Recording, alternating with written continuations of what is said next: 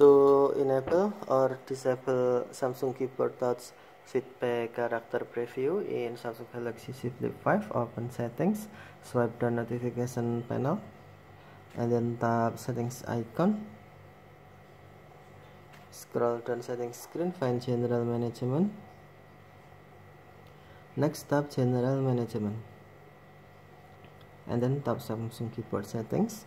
If you cannot find Samsung Keyboard Settings, tap Keyboard List and Default, and then tap Samsung Keyboard. Scroll down the screen, tap Swipe Touch and Feedback, and then select Touch Feedback.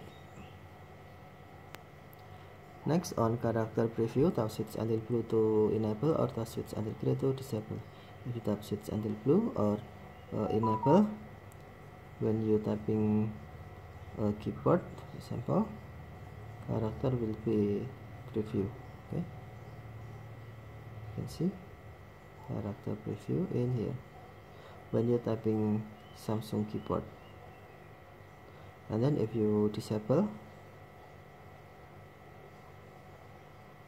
character, you cannot see character preview. Okay, thank you for watching. Have a nice day.